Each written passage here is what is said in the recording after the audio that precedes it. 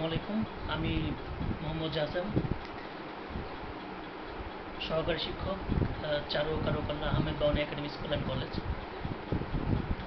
আজকে এই অনলাইন ক্লাসে আসলে বিশেষ করে আমরা এমন একটা সিচুয়েশনের মধ্যে আছি এখন, আমাদের মানসিকভাবে অনেকটা আসলে অনেক বেশি পরিমাণে হচ্ছে একটু চেয়ার আপ থাকতে হবে, সবসময় হাসি খুশি থাকতে হবে বা একটু মনটাকে একটু স্বতঃস্ফূর্ত রাখার জন্য বিশেষ করে আজকে আমি আমার এই ক্লাসটার আয়োজন করেছি।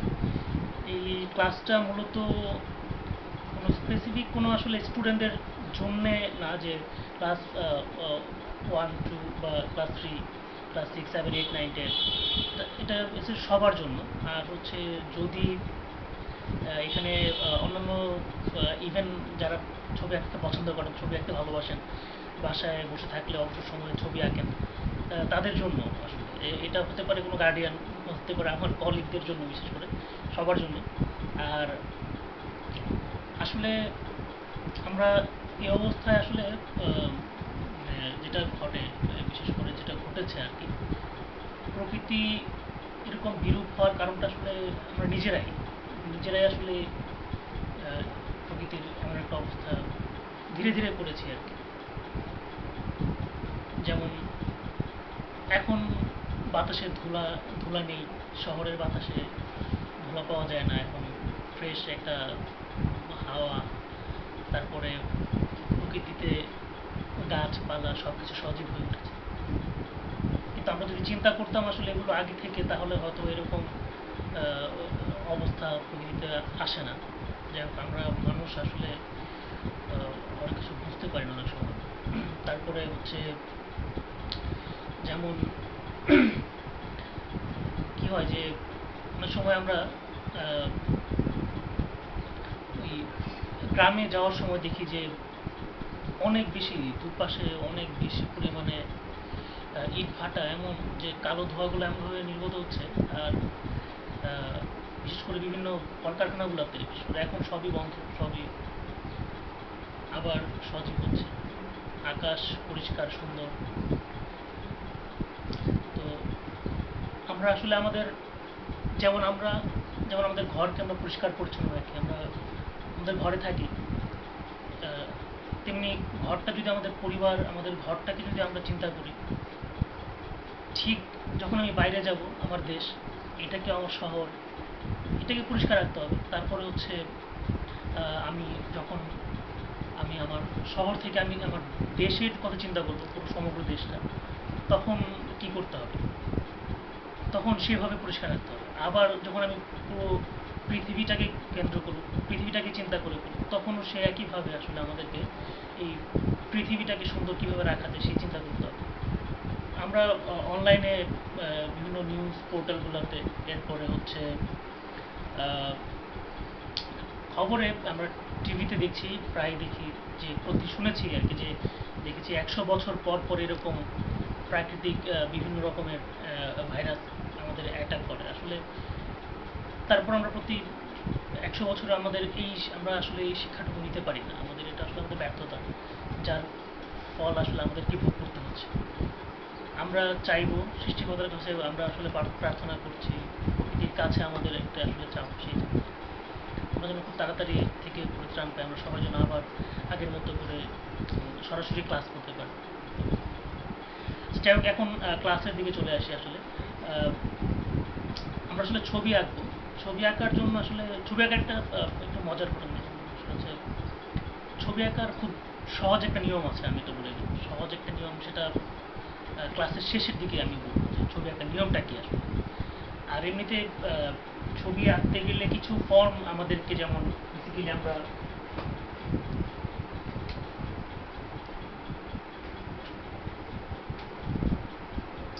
কিছু ফর্ম ব্যবহার করি। ফর্ম ব্যবহার করলে পরে হয় কি, যে ফর্মগুলোর মধ্যে যেমন আমি ত্রিভুজ, চতুর্ভুজ,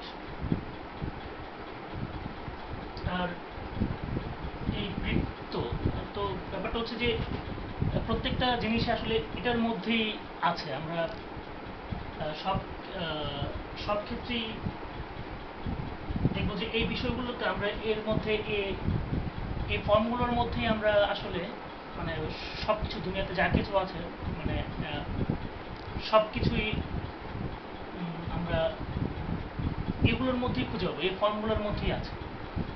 তো সহজ করে আমি যদিও বলেছি ক্লাসটা আসলে কোনো স্পেসিফিক কোনো স্টুডেন্টদের সবার জন্য, এটা সব সব ক্লাসের জন্য যারা ছবি আঁকতে চান।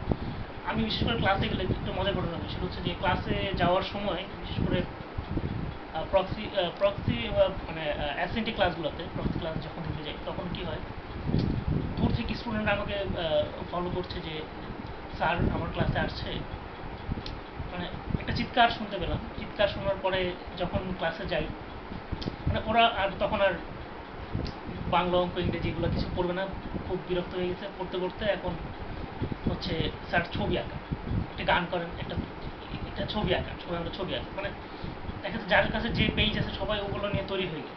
আমি তখন আবার ওদেরকে ছবি আঁকাই ক্লাসে। তারপরে বিশেষ করে এটা বড়দের ক্লাসে গেলেও হয়, স্যার একটা ছবি আঁকেন, স্যার একটা ছবি আঁকা শিখতে চাই বা ক্লাস হচ্ছে, আমরা আমরা মানে ওদের যে আগ্রহটা আসলে সেটাই, সেজন্যই আমি মূলত সবার কথাই বলছি এখানে বারে বারে। তো এখন আমি ছবি আঁকাতে চলে যাই সরাসরি। আসলে সবাই মূলত সবার একটা মানে সবারই মনের মধ্যে এক ধরনের ছবি আঁকার বেলায় সবাই বলে যে স্যার আমি একটু গ্রামের দৃশ্য আঁকবো, গ্রামের প্রতি সবার একটা দুর্বলতা আছে, আমি গ্রামের ছবি আঁকবো, আমি স্যার গ্রামের ছবি আঁকতে চাই, গ্রামের দৃশ্য আঁকতে চাই। তো সেক্ষেত্রে গ্রামে কি থাকে আমাদেরকে আসলে সেটা দেখতে হবে। গ্রামে যারা আমরা আসলে গ্রামে বড় হয়েছি বা গ্রামে যারা গিয়েছি, গ্রাম দেখেছি, তাদের কাছে সেটা খুব কমন। আর যারা আসলে কখনো গ্রাম দেখেনি তাদের কাছে আসলে এটা চিন্তা করাটা একটু ডিফিকাল্ট হয়ে যায়। আর বিশেষ করে ছবি আঁকার মূলত প্রথমত হচ্ছে ছবি আঁকাতে আমাদের কি করতে হবে, সেটা হচ্ছে আমাদেরকে কোনো বস্তুর উপর আসলে আলো পড়ার পরে আমরা বস্তুটাকে দেখি পরে। আগে হচ্ছে আলো আলো পড়ে, আলো পড়ার পরে হচ্ছে সেটা আমাদের মস্তিষ্কে চলে আসে, আমরা মস্তিষ্কে ধারণ করি, ধারণ করার পরে তারপর আমরা কোনো বস্তুকে দেখতে পাই। এখন সেটা হচ্ছে যদি বিষয়টা এমনই হয়, তাহলে দেখার ক্ষেত্রে আমাদেরকে হচ্ছে সেই ব্যাপারটা আমাদেরকে মস্তিষ্কে ধারণ করতে হবে। যখন আমাদের মস্তিষ্কে ধারণ হয়ে যাবে তখন মস্তিষ্ক আমাদের হাতকে ইশারা করবে, আমাদের হাত সেভাবে করেই মোটামুটি ছবি এঁকে দিবে, মনের মতো করে একটা ছবি আঁকবে। কিন্তু যদি আমি মস্তিষ্কে ধারণই করতে না পারি, তাহলে সেক্ষেত্রে আমার মস্তিষ্ক আমার হাতকে সেভাবে ইশারা করবে না, ছবিটা পরিপূর্ণতা পাবে না। তো ডেফিনেটলি আমাকে আগে হচ্ছে ধারণ করতে হবে, নিজের মধ্যে ধারণ করতে হবে, তারপরে আমি সেটাকে অ্যাপ্লাই করব। এখন ছবি আঁকার ক্ষেত্রে নিয়মটার কথা পরে বলব একেবারে শেষ সময়। তো শুরু করে দিলাম আমি একটা, এখন গ্রামের দৃশ্য একটা আঁকি। তো প্রথমে ঘর আঁকতে, ঘর আঁকার মতো ঘরের আমরা অনেক ধরনের ঘর দেখতে পাই। সহজ করে জ্যামিতিক উপায়ে যে ঘরটা আমরা আঁকি ওরকম করে কিছু একটা এঁকে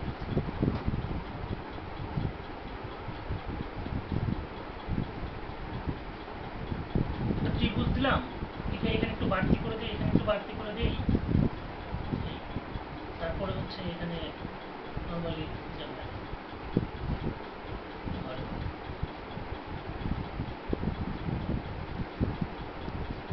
দরজা, জানালা দিলাম, সুন্দর একটা ঘর হয়ে গেল। এখন ঘরের পাশে তো গ্রামে যেটা হয়, ঘরের পাশে একটা ঘর থাকে আমরা দেখি, তো ছোট করে পিছনে একটা ঘর দিই,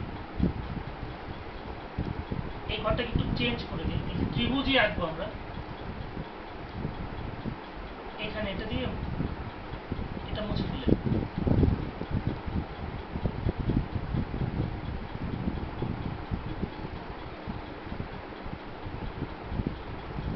আমার এক হাতে বোর্ডটা ধরে আঁকতে একটু কষ্ট হচ্ছে, তারপর আমি আঁকছি, কারণ হচ্ছে এইভাবে করে রাখার স্পেসটাকে আমি আবার সাজাবো তো পরে পরবর্তী ক্লাসে আমি তো এগুলো দেখাচ্ছি। তো দুটা ঘর হয়ে গেল পাশাপাশি। এখন গ্রামে কি থাকে, গ্রামে, শহরে তো গাছ আছে, গ্রামেও তো ঘরের পিছে আমরা বেসিক্যালি চিন্তা করি যে গাছ থাকতে পারে। তো একটা ভি দিলাম, ভি দেওয়ার পরে হচ্ছে আমি এখানে গাছের জন্য কিছু ডাল বানাবো। তারপরে এখানে কি করবো, যে গাছ গাছের যে বিভিন্ন ইচ্ছে মতো থাকে ইচ্ছে মতো।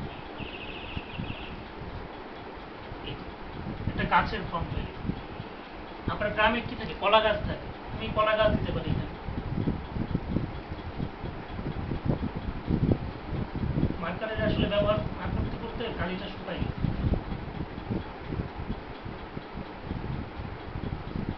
এই যে কলা গাছের কলা পাতা কেমন থাকে এটা আসলে দেখতে হবে। কলা পাতাটা কেমন থাকে এটা আসলে আমরা তো কলা খাই, অনেক কিছু দেখি কিন্তু আসলে জানি বুঝি, ভাবতে গেলে মনে হয় যে তখন তখন দেখাটা আমার আসলে পরিপূর্ণ হয়নি, পরিপূর্ণতা পাইনি। আমি যা দেখেছিলাম সেটার পরিপূর্ণতা পাইনি বলেই আসলে আমি আঁকতে পারছি না, এরকম মনে হয়। তো তারপরে আমি এখানে একটা কাজ করতে পারি। এখন খুব সহজ করে আমরা টু লিখি না, টু লিখবো বা দুই লিখি, দুইয়ের মতো করে লিখি, একটু কোনাকুনি দুই লিখি। এই দুই হয়ে গেল। তারপরে এখান থেকে একটু জোড়া লাগাই দিই। তো জোড়া লাগানোর পরে কি হয়ে গেল, এখন একটা নদীর মতো হয়ে যাচ্ছে এখানে। একটু উঁচু করে দিই এই পাশে, দেখা যাচ্ছে। এই যে। তো তারপরে এখন গ্রামে আসলে বেসিক্যালি পিছনে এটা দিয়ে দিই। এখন এখানে আমি একটা কাজ করি, এখানে আরেকটা দাগ দিয়ে একটু এরকম করে দিলাম।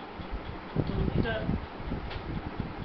আমাদের চোখ কিন্তু আসলে আমরা যা দেখি, আমাদের চোখ কিন্তু সামনে এবং পিছনে একই রকমভাবে দেখে না। আমরা সামনে যেটাকে স্পষ্ট দেখতে পাই, খুব সুন্দর রং দেখতে পাই, ড্রয়িং দেখতে পাই, কিন্তু আস্তে আস্তে যখন ওটা আমাদের থেকে দূরে সরে যায়, ঠিক তখন আমাদের যে পঞ্চেন্দ্রিয় সবগুলোর একই রকমভাবে আসলে এটাকে ফিল করে, অনুভব করার। মনে মনে মনে করেন যে আমি যাচ্ছি নাজিরা বাজার চৌরাস্তা দিয়ে, অনেক বিরিয়ানির দোকান ওখানে, এই লকডাউনের আগের কথা বলছি। তো নান্না বিরিয়ানি, আহ, হানিফ, তারপরে হাজি বিরিয়ানি, মামুন বিরিয়ানি, মানে অভাব নাই আর কি। তারপরে ওইখানে আছে হচ্ছে বিসমিল্লাহ কাবাব, আদা সোনাম। সামনে দিয়ে যাওয়ার সময় কিন্তু আমি খুব ভালো স্মেল পাই, আমার স্মেল আসে, আমি টের পাচ্ছি, হ্যাঁ এটা ওই বিরিয়ানি, এটা এরকম এরকম ঘ্রাণ শুনে আমি বুঝতে পারি। আস্তে আস্তে দূরে সরে গেলে কিন্তু সেই ঘ্রাণটা আমি আর পাই না। তারপরে হচ্ছে যেমন যতটুকু পাওয়া যায়, আস্তে আস্তে গিয়ে আমার নাক ওরকম আর নিতে পারে না।